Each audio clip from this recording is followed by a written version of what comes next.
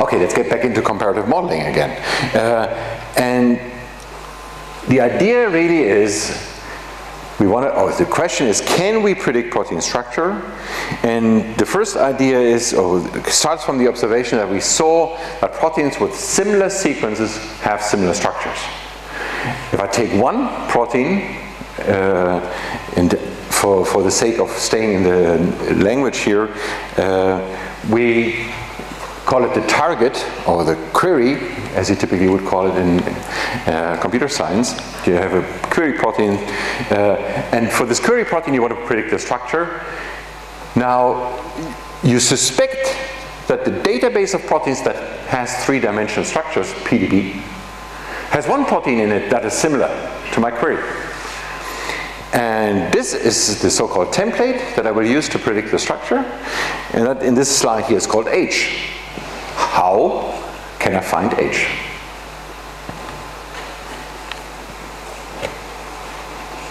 And the answer is very simple.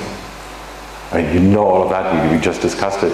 I just want somebody, ideally who has not spoken up so far, to repeat that statement.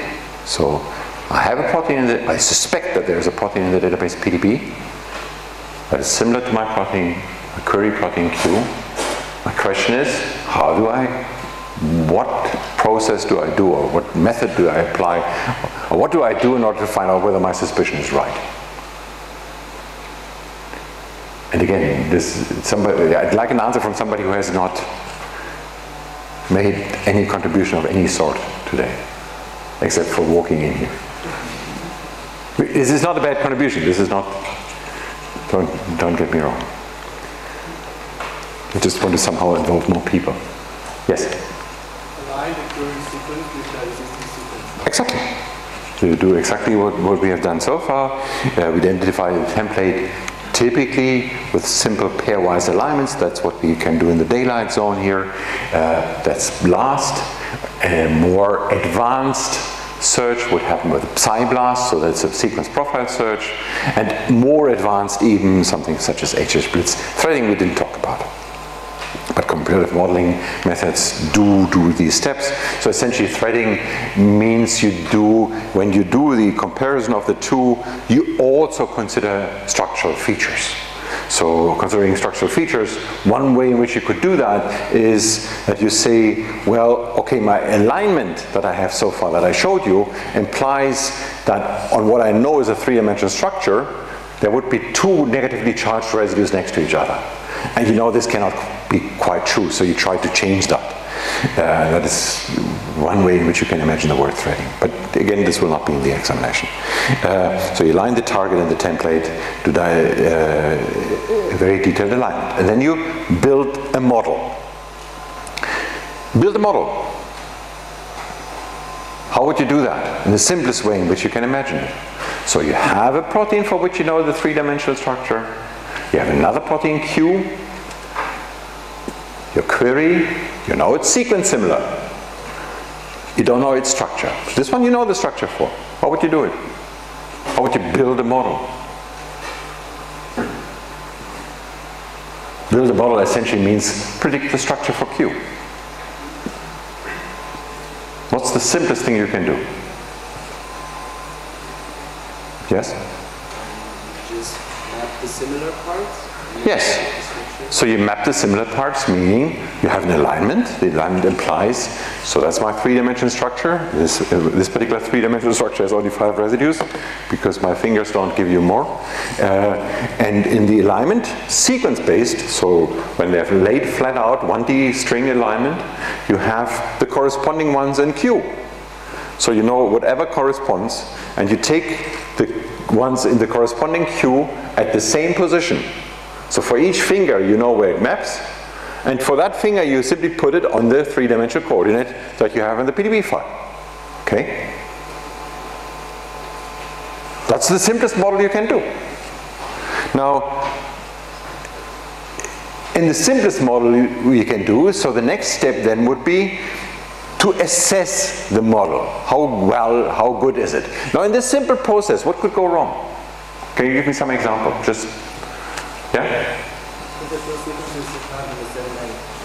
So these two things may, yes, so he says the two may not have the same length, and then this thing doesn't fit. Completely true, and that is a whole bunch of problems, but I'd like to stay on the example that I gave you here, where I have the 5 that match. Okay? I just take off the coordinates for those 5.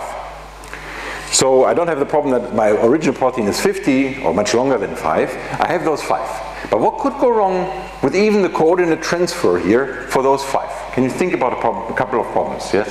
They might have a different secondary structure? So they might,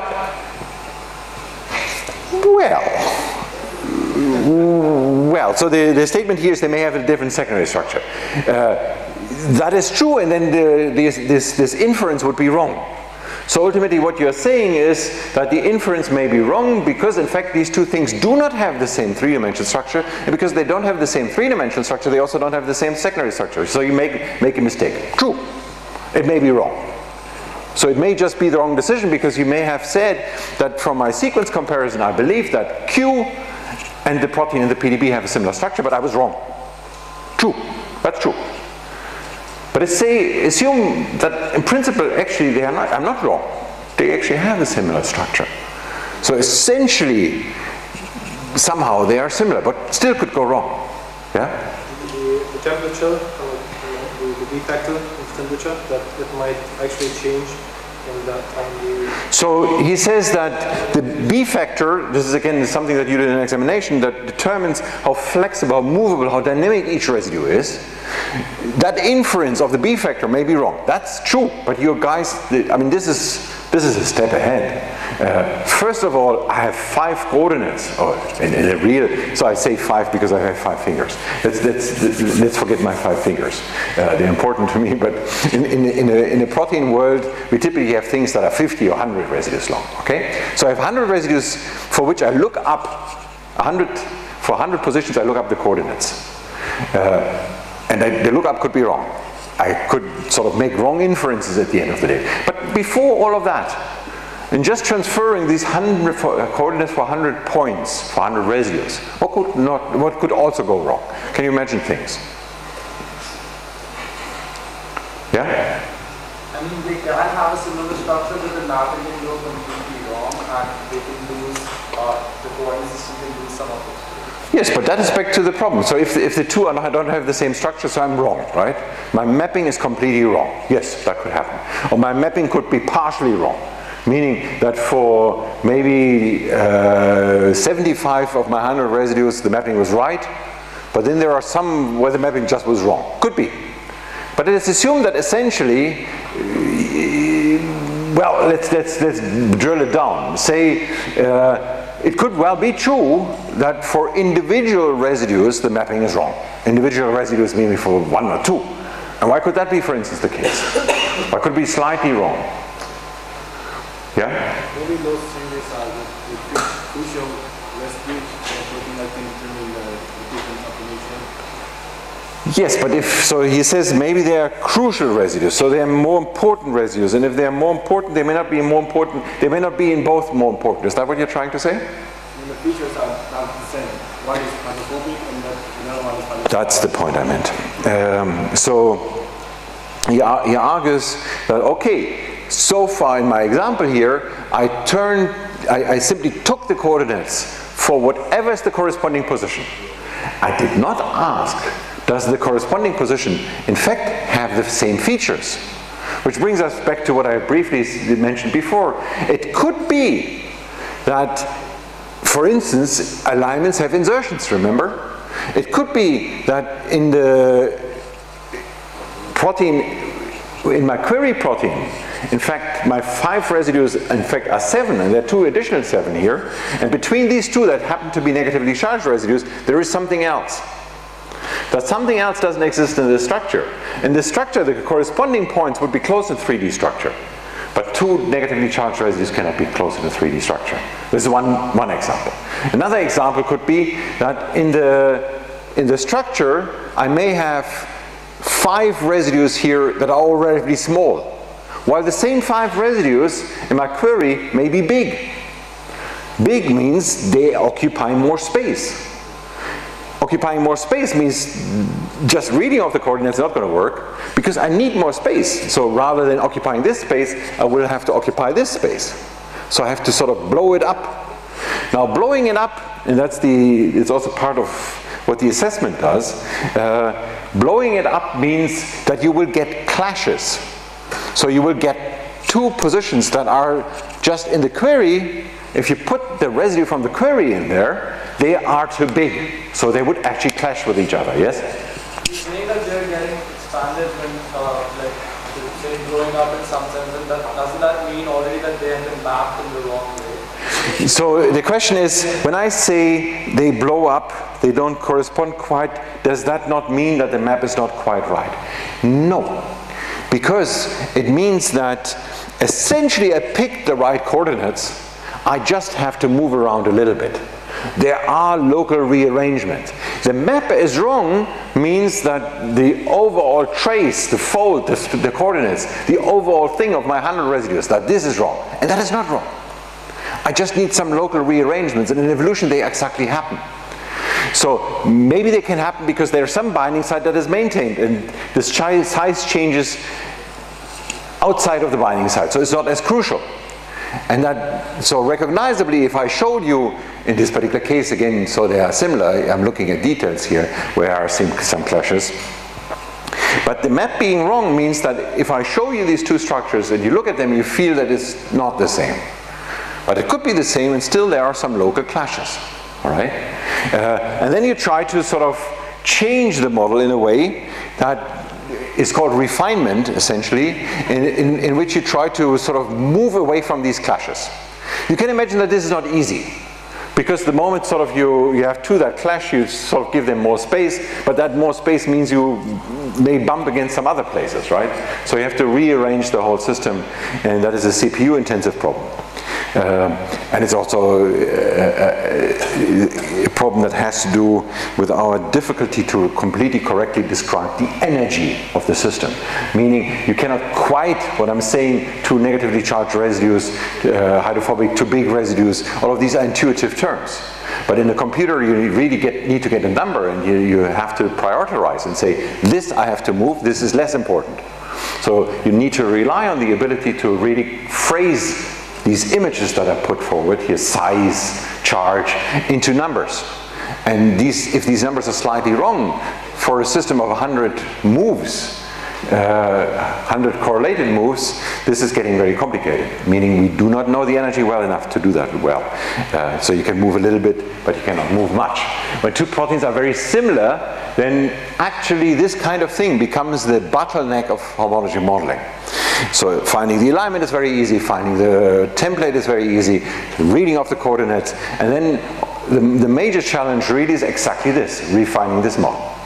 When the two proteins, so the one that you find in the PDB and the one for which you do not have the structure, are less similar in terms of sequence identity, so this is somehow the daylight zone still, but it's at the lower end of the daylight zone, then the quality of the model becomes the problem. So the quality of the map, so you make more mistakes. More examples where in fact the secondary structure will not be the same, and hence the structure will not be the same. Then when we go further down, and here sort of we enter the twilight zone, that's the point where in fact the quality of the alignment becomes a problem. Quality of the alignment means that you make mistakes in the alignment. And all of this process always copies the coordinates of the corresponding point. If your alignment makes a mistake on what is the corresponding point, you're lost. Then you copied really the wrong trace, not necessarily because the two structures are not similar, but because you took the wrong part. Okay? And taking the wrong part leads to, when you assess the model, to many mistakes, so many follow-up mistakes, and you cannot recover from that except for you retry the alignment to try an alternative model and see whether that is better. And that's what modern methods do. But again, it's CPU intensive and not completely reliable. When you go further down here into the deep twilight zone, midnight zone, simply the challenge is to identify these pairs, and this is what I meant. So you can find many new pairs, you can predict structure for many new proteins if you could get down there, if you could find them. So the two mainly used state-of-the-art models, and I just want to flash the names here, are Modeler from the Shali group, that's online, sort of as a tool with a lot of bells and whistles for experts. So first, this is the template that I talked about, then the model building, model evaluation, and if it's then there's some assessment whether the model looks good, and if not, it redoes all of these steps in an appropriate way and does a lot of the details up there. So this, how do you assess models? So one way is you sort of have the distance between two amino acids in a protein. That is an average over many structures. And then you simply sort of, into this curve, you see this is not a smooth curve, right? Into this curve, you fit your model. And you already see that fitting something into this bar here is, again, itself a model. So the assessment of how good your model is, what is a clash between atoms? Intuitively, I talked about a clash of the atoms. Now, this is the formulation or the formula underneath this idea of clash. And you see, there is no clear function here, right? It's a fit. Now, then you try to satisfy as many constraints. That is what I said, you try many alternative ways. And here you see this goes into many iterations. And if you're lucky, you sort of find a local minimum. So again, this is not guaranteed to converge. This is a tricky approach. Then another aspect of that modeler introduced that is very important is that modeler tries to simultaneously find more than one candidate. So maybe there's not only one protein of known structure, but there are several. And maybe by looking at these several, I would immediately see they have positions where they have different secondary structure or different parts. And maybe this is what I have to, in fact, begin to look for, where deviation happens. So typical errors are misalignment, that the details of the way, so the amino acid, the side chain is the part of the amino acid that differs between the 20 amino acids, and when I copy the coordinates, I copy the part of the main amino acid, but maybe the side chain then sort of orients in the wrong way or clashes against another side chain, and the orientation, getting the orientation right is very difficult. The major problem is the wrong template problem, so you simply make the wrong decision, you have the wrong map. The wrong secondary structure, so you make an initial problem. If identifying the best model, so again, the best model typically is the one of lowest score here, and this one here is the best one in terms of the most correct one. That's the error, so the RMSD. And you see in this particular case, the score that makes you choose the right model is in fact the lowest RMS. While in this particular case here, the lowest score is not at all the lowest RMS. The lowest RMS is here, right? So sometimes your score identifies the correct model, and sometimes not. So these graphs that I show you, you can of course only make when you know the answer. So these are graphs that come from trying out how well do we do. Now, another issue that they have is, I said there are insertions. So I copy my 5 coordinates, and my protein, my query protein has 7 residues, so 2 additional ones. How can I model what I would call the loop, so the connecting bit, for the additional one? Any idea? So I have 2 more residues. How could I find how they look? So my template in the PDB has the known structure for 50 residues, but my protein has 53. I have 3 additional residues to model. And these 3 additional residues, it's not like big, it's just, assume it's a little loop that comes on top, and I know where it is, because I know the coordinates, or at least I've modeled the coordinates. How could I guess how these 3 look? Any idea? Yeah? Maybe I look before, some residues before, and then I somehow felt that usually these 3 come after like these residues. That's a great idea. In fact, people are beginning to do something like that, but that's a, so say this is the anchor point, this is an anchor point, so those I know, and then there's an additional loop. So what he said is, maybe I look at a few of the residues before this one here, and see whether there's a pattern in the whole thing. And from this pattern I can see something that looks like this loop somewhere else, and that gives away how the loop configuration may look. That would be a way. It's an advanced way in the sense that you need a lot of information. Can you think about something simpler?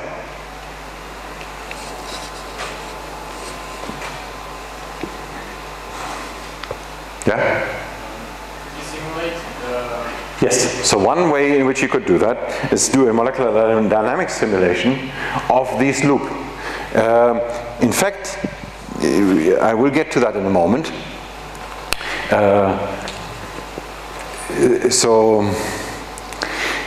Well, first, this is not the first thing you do. Think about something simpler that you can do.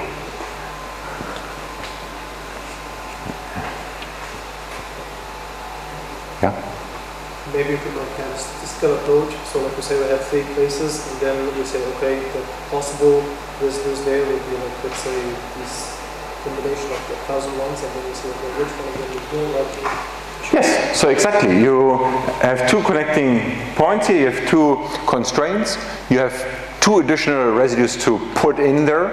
I can simply look into the database. Okay, if I have these 2 constraints, 2 additional loop residues, and I know what the loop residues are, is there any loop in the protein database that looks like my 2 residues that I'm adding there? And just read it off. So just take a bunch of similar loops that do this, that bridge from that position to that position with 2 residues. How do they look? Ideally you find some that have the same sequence, and you find 2 or 3 that look all the same, and then you know what the answer is, right? That would be the first step. The second step is, what if you do not find anything in the PDB? So there is no similar loop. There is no loop from which you can model, and that is exactly what you said. Then you apply molecular dynamics, and when you apply molecular dynamics, these slides are in fact old now, but essentially our abilities are not that different. So what it shows is the longer the loop, and the length goes from 0 to 14 residues here, and this is the mistake you make, and the mistake sort of shoots up. And essentially what this one says, you can do molecular dynamics if you have loops that are 5, 6, 7, 8 residues long, but not longer. So this is in fact also why you cannot do molecular dynamics for full-length proteins, because the problem simply is exploding in its sort of difficulty. As long as you have relatively short loops, you can do molecular dynamics. So if you had a tiny protein, you could do molecular dynamics, but most proteins are too long for that. Another method out there is called Swiss model, which, as the name suggests, comes from Switzerland, in fact from the Schwede lab in Basel, also online. Now, the underlying philosophy of Swiss model had been a completely automated tool. The underlying method or the philosophy of modeler had been involve experts and that sort of on the screen do the best possible modeling. And the Swiss model aspired to serve a community of people who are not experts, and therefore to completely automate the approach. And ultimately, the philosophy was the less we do, so putting in these loops, doing molecular dynamics simulation, looking for other loops, and all of that is doing a lot. Here the philosophy simply was, so to finish that sentence, the less we do, the fewer mistakes we make. Just find your template, you have a query, take PsyBlast, find your template, copy the coordinates, return to the user.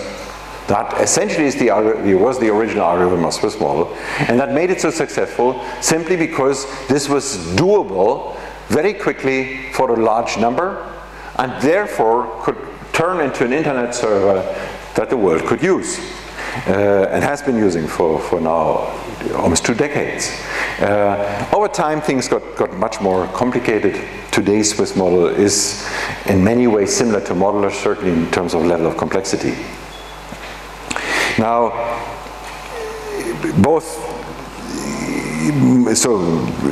Swiss model still is sort of the more automated approach, and modeler more the modeling approach that people use who understand protein structures, but they use very, very similar ideas.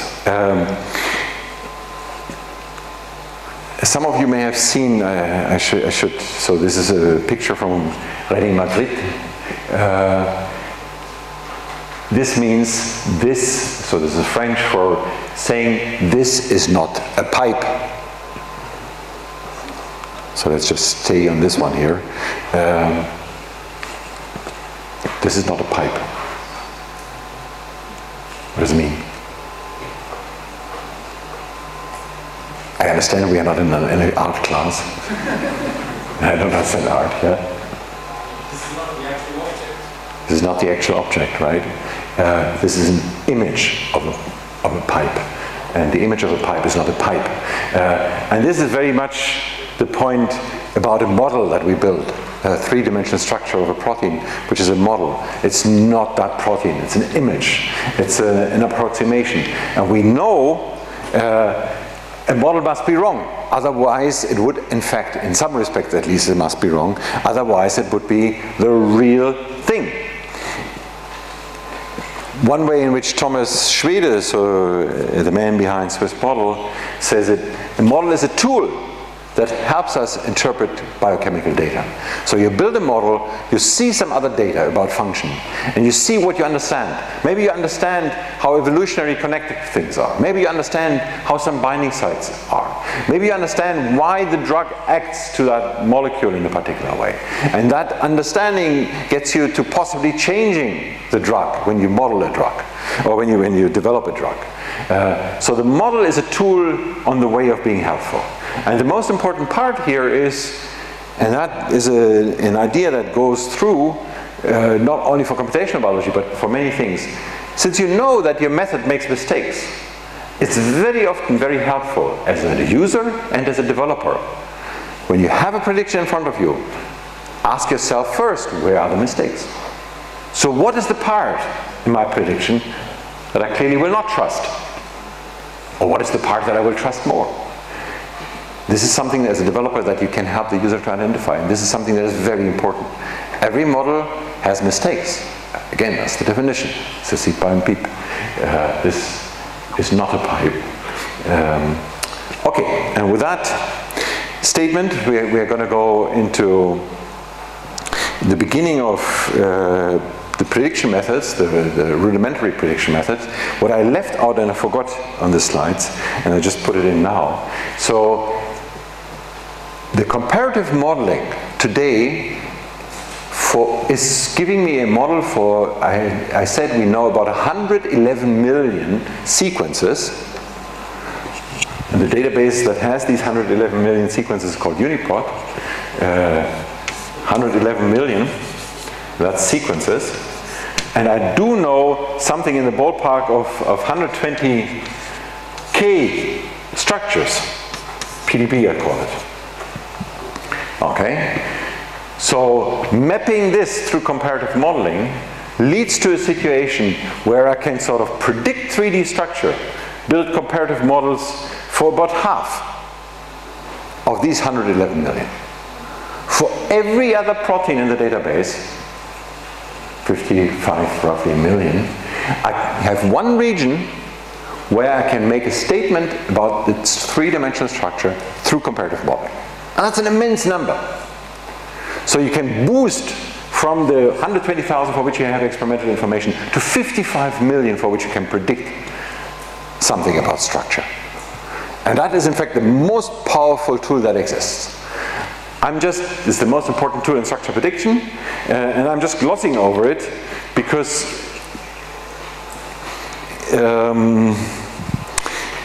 it is something that to understand is relatively simple. There's a lot of bells and whistles in Modeler and Swiss Model that in order to understand what they do and how they are helping, you would need to be a computational biologist and would have to be more an expert in the field. And I believe this is not the right avenue to proceed under. By the way, it does not mean that 50% of the 100, so the 55 million proteins are completely predicted in their 3D structure. There's one region. Since most proteins have more than two domains, this one region typically is one domain or a sub-fragment of a domain.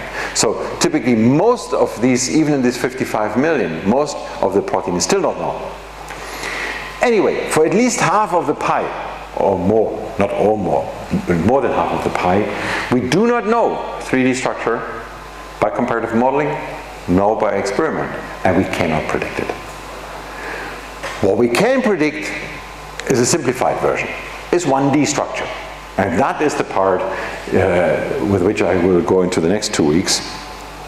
How can we predict 1D structure, for instance secondary structure, from sequence? Secondary structure, again the word, often people use the acronym secondary structure, and because of secondary they use the term 2D structure. 2D is misleading. 2D is, for me, 2D is two-dimensional. Two-dimensional are contacts, are distances. Is this distance map here where every single residue is in the proximity to every other single residue. Secondary structure is assigned by looking at contacts in a local environment, or even a more global environment for beta strands. But it's still, ultimately, at the end of the day, when you write down the secondary structure of a protein, such as here, this line, so residue 1 to blah, blah, blah, writes in this direction here from 1 to 50 or whatever the number is. E means extended, blind means loop, often called loop, so it's not helix, not strand. And you see it's a string. Secondary structure is a string. Okay, that's very important. And back again, here's the point that the slides that I didn't remember I have in here. So if the entire pie here is the percentage of proteins, here percentage of residues, for about half you can have 3D predictions to comparative modeling. For more than half you don't. On the level of the residues, the don't part is a little bit larger. Okay, so one way of doing secondary structure prediction is that I take my 3D structure from the PDP, I assign through DSSP secondary structure. DSSP assigns it in 8 states shown here, and I will transfer these 8 states into sort of major states. This is all helix. This is what I'm going to call extended, the E and the B, so this is the beta strand, and everything else here I will call loop. Loop is just sort of a mix. I should have, so the field most often uses loop, actually is other. Helix is well defined, strand is well defined, everything else is not. It's just a mixture of other things. So other would be the right term. Now, the people who developed DSSP, Wolfgang Kapsch and Crescender, they early on looked at longer peptides, so stretches of amino acids, and they observed that all of these here are always found in the alpha helix, those in the beta strand, those, bless you, those in the state other, and then there were pentapeptides. Penta is sort of five residue long things that were found to be in some proteins in a helix, and some other proteins to be in a beta strand. How could that be? So today we know many more of these, as this is just the first such discovery, and we know that these switch regions, as they are sometimes called, in fact can be longer than 5. They can be more than 11 residues long even. Any idea? How could that be? How could the same 5 residues, V and T, F, V, in one part of the protein they form a helix, or in another protein they form a beta strand? How could that be? Any idea? Yeah? Interaction. So it could be because the parts that bring it together are different. So helices are stabilized by I and I+4 relatively local interaction. Beta strands are stabilized by more global ones. But imagine that you have a part where in fact in one protein the binding strand is there. And another protein the binding strand is not there. It's just this part here is missing, so this one here cannot bind in that direction, and maybe then it would adopt the beta helix. Okay, this example is not a good one because this one is still bound in this direction, but this one would be a good one. This is not bound. So if this one would be missing, then this possibly could, in a different environment, adopt the helix, simply because the binding interactions it has, or the local environment for binding, is different. And that is exactly the explanation that we have.